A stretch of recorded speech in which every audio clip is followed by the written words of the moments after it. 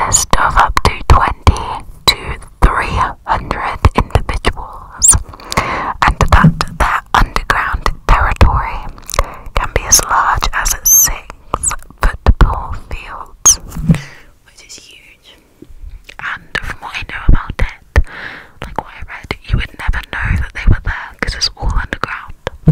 So you could be like walking on their territory for a really long time and you would never know it was their territory.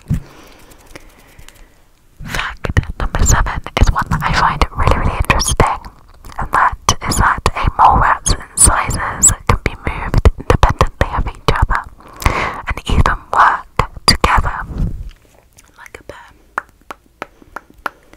of chopsticks.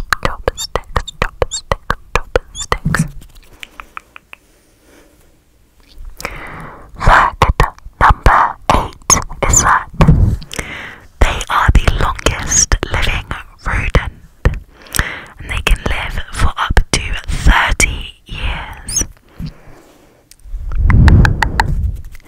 And kind of similar to that, the fact is that nobody has ever found cancer in naked mole rats and appeared to be resistant to the disease.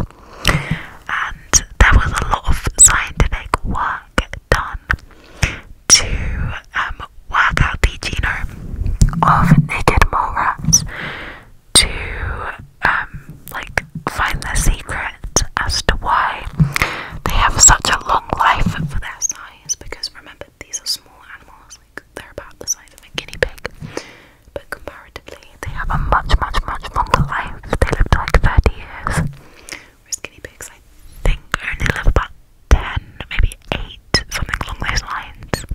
And I didn't really research much into this, but there was a paper published which kind of put this down to a gene called P16,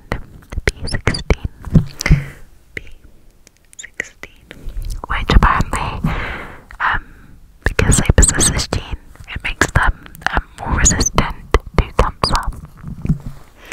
And they live such a long life